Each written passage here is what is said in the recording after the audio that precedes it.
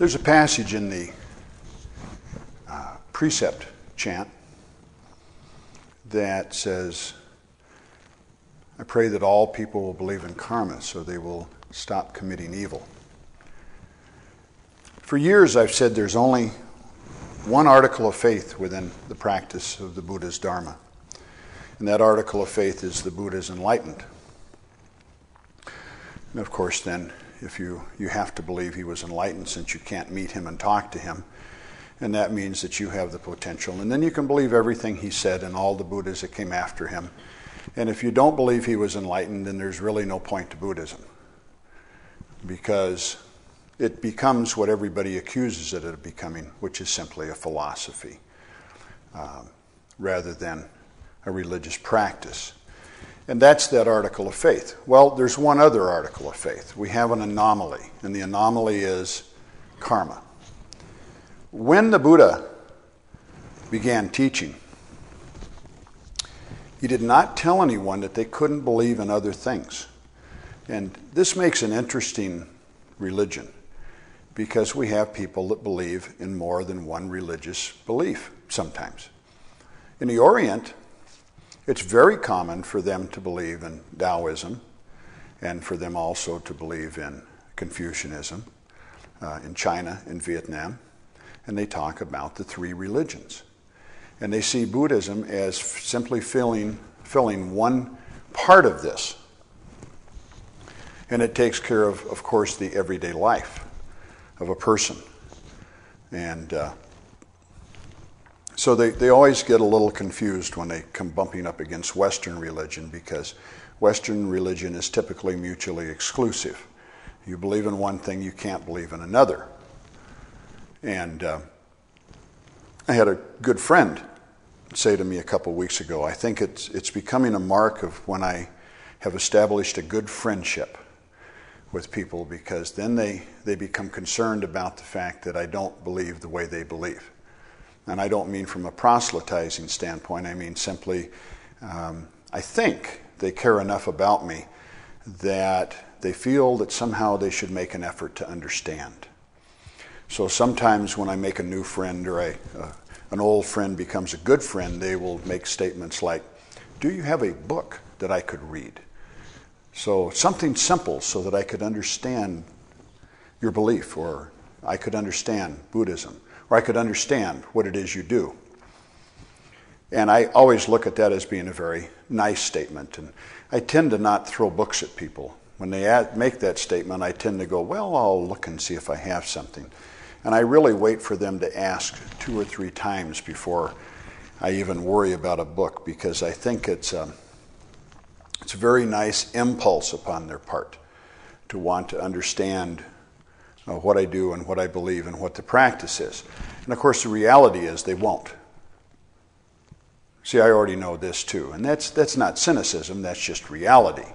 Someone that has a mutually exclusive religious practice can read a book, and of course they'll read it looking for the elements that somehow match what they believe, so that they can become more comfortable in themselves and go, well, they don't look like bad people.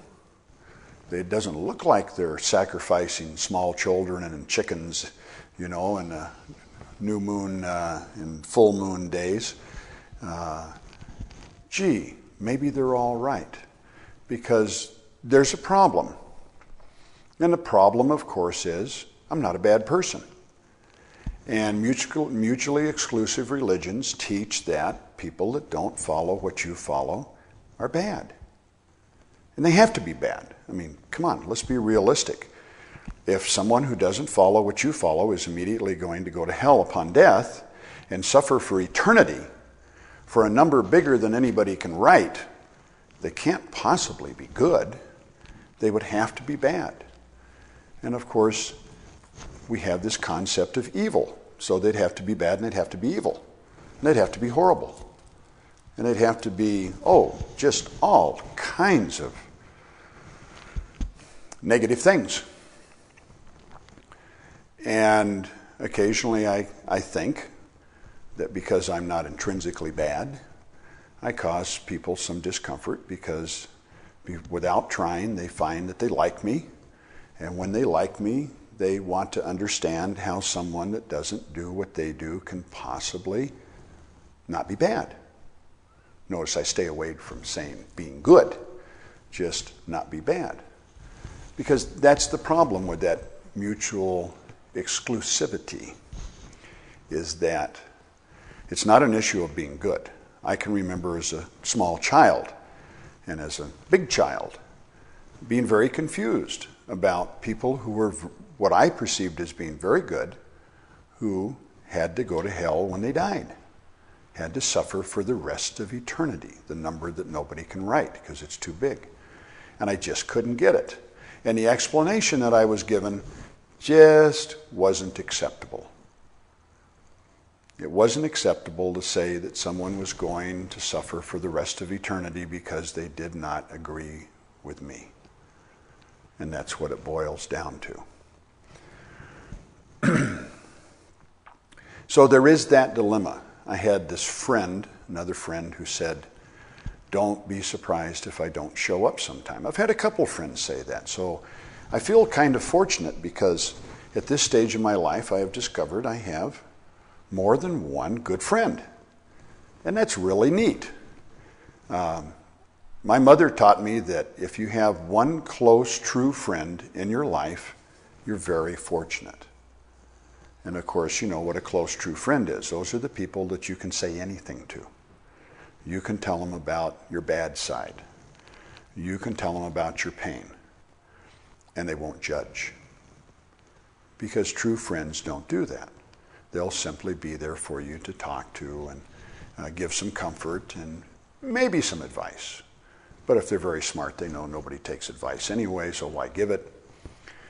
So I find myself in this extraordinary position at this stage of my life in that I have more than one person that I think considers me a good friend because they want to understand me.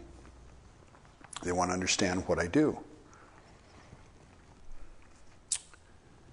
And this friend that said, don't be surprised if you see me sometime, I might show up for one of your services, you know. It always begins with, well, when do you do that? What time is it you do that? He made a statement. He said, you know, I've been kind of looking into this, and I don't think that your religion violates anything in my religion, so there's a problem with me, you know, visiting. And that's a good, honest concern. And the more strict, the more mutually exclusive a religion is, usually the more angst people go through with the idea. I mean, my goodness, there's what I consider a very new religion, just a little over 100 years old. It's not Christianity, it's another one of these religions that started in America, and they absolutely will not allow anybody that belongs to that religion to be part of any kind of religious service with someone from another religion. It's just the way it is, in any way, shape, or form. So, I understand that. Of course, understanding and agreeing aren't the same thing, but I understand that. So, here we are with all of these problems of belief, and we have one belief that's totally indefensible. The belief that the Buddha was enlightened is, to me, is fairly defensible. Because you've probably heard me talk about, you have to accept on faith that he was enlightened, but look at his life. Look what he did. Look at the way he conducted himself. That he turned away from the typical path of the ascetic, which was once they found the answer, they were done. And that was very typical of ascetics, in that if they found the answer to their quest, they simply sat under the tree and passed away because they had satisfied their curiosity. Even though it was a religious curiosity, they were happy. And the Buddha, we get this very nice story about him being tempted by Mara, by pretty girls and by power and all of these different things, that he could have these things because of his great wisdom if he wanted to have them. And he turned away from that. So I think we can make a very persuasive argument. It only can be an argument because it's a matter of faith that the Buddha was enlightened. There's no way you can prove it. It's like any other truly religious thing. You can't prove it. But therein lies our faith, the faith in the enlightenment of the Buddha. And I think we're very lucky because we get to meet disciples of the Buddha who are enlightened to a greater or lesser degree. And I think that gives us a taste and a touch of who the Buddha was. But karma, what's the deal with karma? Karma may sound very logical. See, it sounds extremely logical to me. Of all the destinations after death, karma seems the most reasonable to me. But I can't prove it. There's lots of things we do we can prove. The Buddha was a pretty scientific guy for a guy who lived when there was no science. We certainly can prove the effects of meditation. The Zen school is in an extremely strong position. Any claim they make, well, almost any claim they make, can be proved.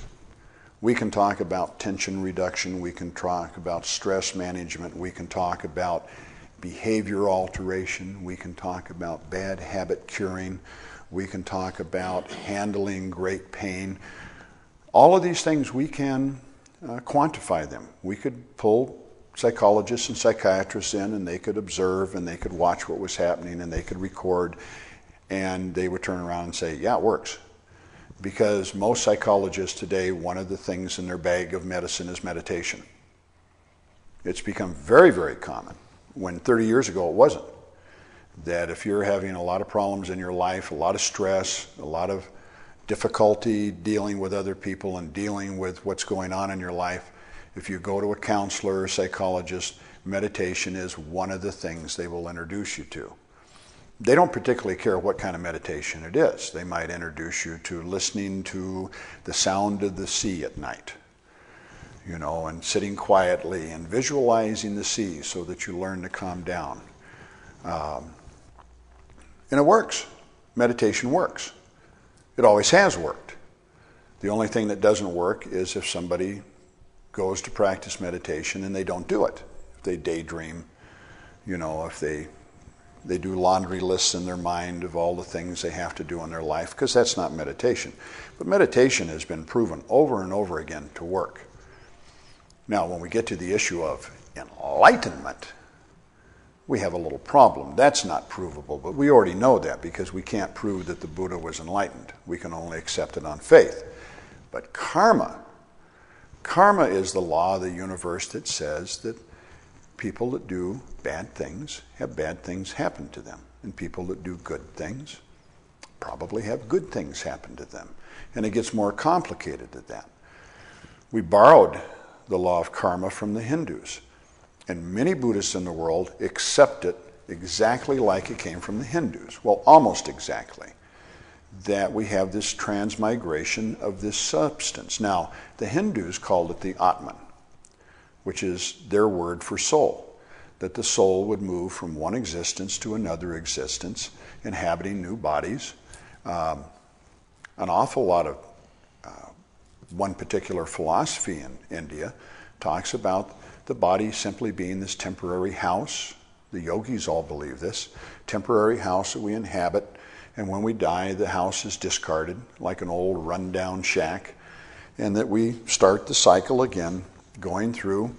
It's been around so long that a lot of ideas have developed around it, like the idea that we're here to learn a lesson. And that's a very interesting concept because the people that live in India don't believe in any kind of God that sets up these artificial structures like, well, let's set up a structure where man can learn a lesson. When Sandy passes away, the one I love that comes from the Theosophical Society is Sandy will go to this nice, big, airy room and she will sit there and review her past life and look at the lessons she needs to learn. Which, when you look at it at all, it becomes pretty silly because Sandy's going to figure out the things she didn't learn and she's going to decide she's going to take this next life so she can learn these things, which means Sandy has wisdom. Well, where did Sandy get this wisdom? She didn't get it just because she died. So maybe towards the end of her life she had wisdom. Well, then why would she have to work on these things that she didn't know when she was younger? I mean, the whole thing's full of holes. It's very comforting, and it's a very attractive idea that we go to this big room and we watch everything going on and we try to come back and fix our mistakes. And it's also very attractive that there's some kind of neutral party, maybe a Hindu god or almost god, that comes in and coaches us. I read a very boring book, totally fiction, about a group of people that traveled through numerous lives together. It was charming in one way, but I like a little more action. They kept getting in trouble, dying, and having to start over again. Very Buddhist. Kept starting over again. Kept messing up. There was one thing that was not Buddhist in there, though, is that the Buddha, while he was wrestling with this thing, you see, because when the Buddha started the thing we call Buddhism, but he didn't. He just started teaching. And for hundreds of years, people just called it the Buddhadharma, the Buddha teaching. They did not call it a new religion. It wasn't until Westerners came and they had to start classifying things that the notion of Buddhism came up. He didn't reject Hinduism. What he said was, set it aside, not reject it, simply set these beliefs aside, and then after you have cultivated yourself to where you have some wisdom, some enlightenment, then look at them again and prove or disprove these ideas to yourself. Because he was very analytical about the way he approached things. He was a little bit on the critical side. He had a lot of problems with what was going on in India at the time. One of the things he had problems with was the sacrifice of various life forms. The Indians had gotten into this thing of using scapegoats. And so that they would kill doves and goats and sheep and you name it, any kind of livestock, to try to change their karma. That's a scapegoat. The Jews were really good at it too. And so he had a real problem with this. The first story we have of him doing anything is way before his enlightenment.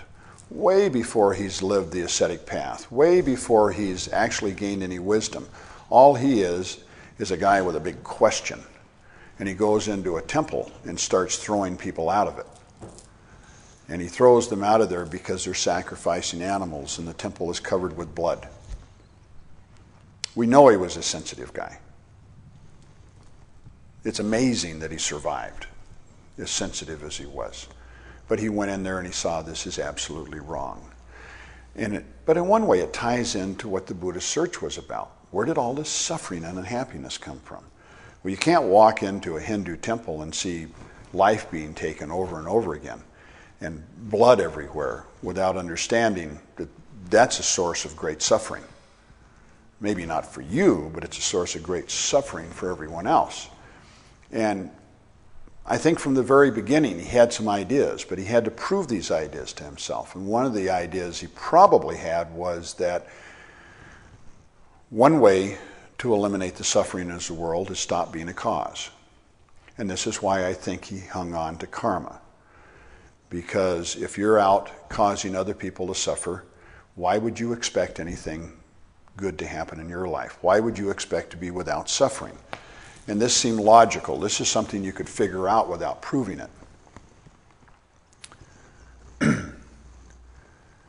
But the only thing that he technically changed in the notion of karma is he got rid of the atman. He saw people clinging to that idea. And he saw as a problem. And I always think of it as a practice problem. In other words, the practice is to gain wisdom. The practice is to become liberated. The practice is to become free. The practice is to see into our true nature, to awaken and become enlightened. That's practice. Whatever we're doing that moves us towards that. That could be meditation. That could be dealing with things we don't want to deal with. That could be serving soup in a soup kitchen. That could be working around the temple. That could be chanting. That could be being quiet when we want to speak and learning to kind of keep ourselves under control. That could be not saying something nasty when we have the perfect opportunity to do it. Practice is a big thing. It's not a little thing. It's not restricted to the zafu. It's not restricted to the meditation hall or to the temple. Practice is our entire life.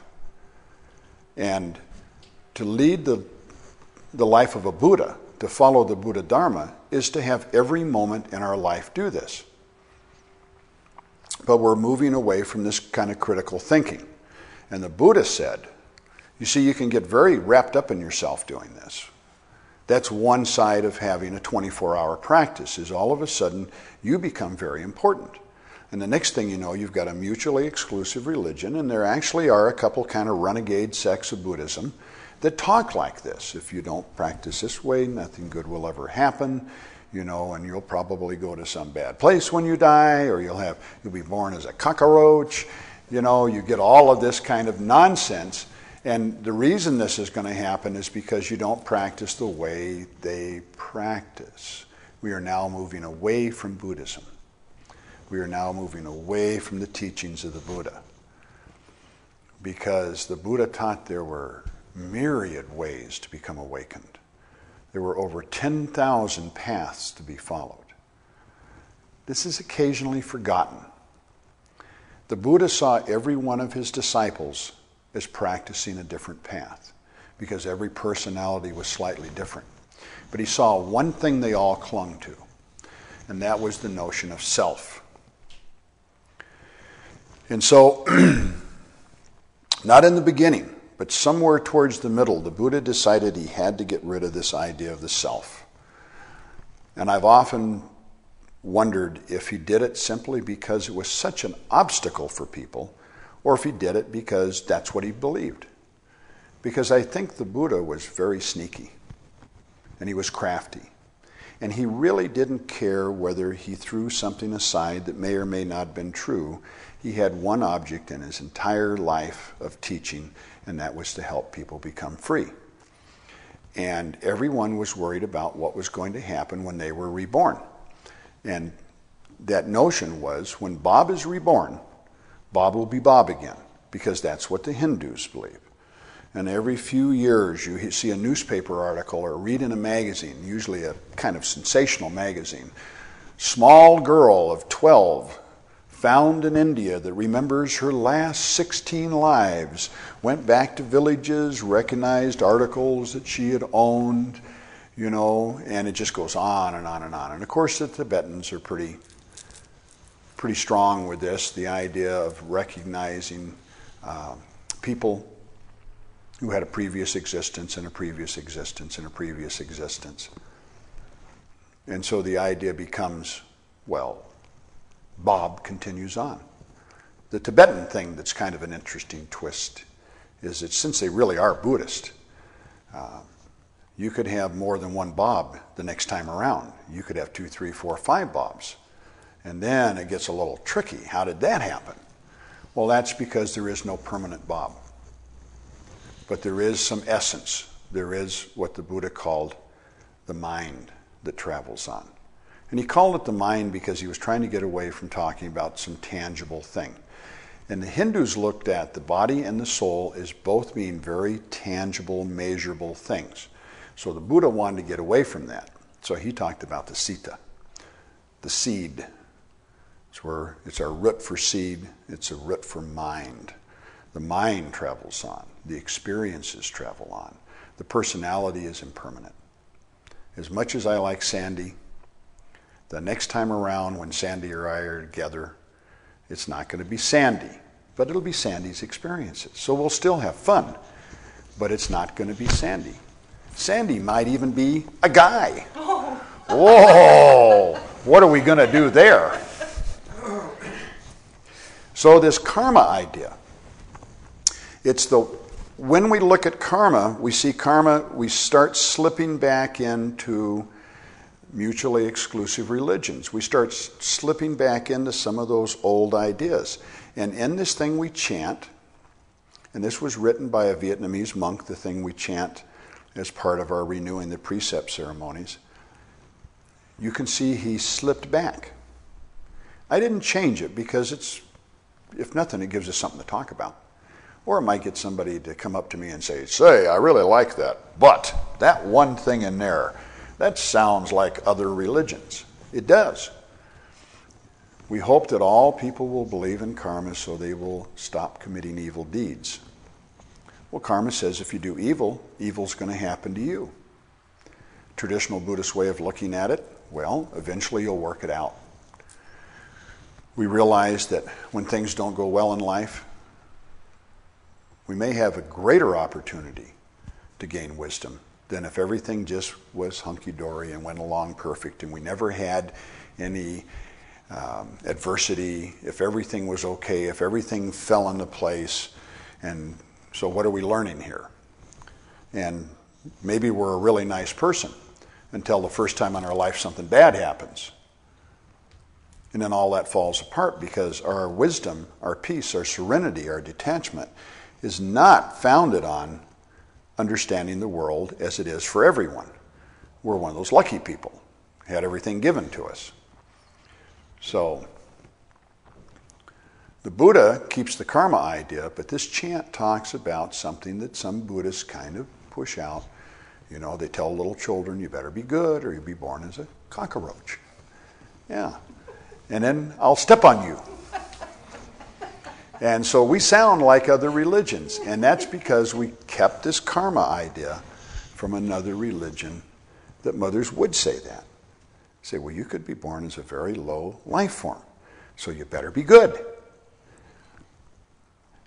When we come to the practice of Zen, we find that we don't worry about that stuff. My first teacher used to say, because he would not get into a religious discussion of any kind, but when people would corner him and they wanted to talk about karma, he'd say, you see karma all the time. Every time you exhale, you die. Every time you inhale, you're born again. And so life and death is happening over and over and over, by the second, by the minute, by the hour, by the day.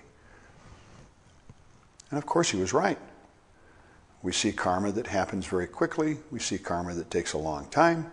And sometimes we go, well, we'll just have to have faith. That really awful person will get theirs in the next life. And yet, that's not the point of it anyway. I really think the Hindus came up with the idea of karma to try to understand why some people got away with bad stuff. How come they can be so bad and still have stuff? Because they were confused. They thought having stuff was having wisdom, was being enlightened, was being happy. Most people that have lots of stuff are not happy. But there was confusion there. The Buddha came along and tried to straighten out the confusion. Karma stayed. Karma was just something that was so ingrained, was not universally accepted, but it must have been pretty well accepted where the Buddha lived, that it just went along with it. It kind of gave you an answer to the question you don't even need an answer to. Nobody needs an answer to the question, what happens when we die? Nobody needs that answer. You need the answer to the question of, how can I stop hurting other people?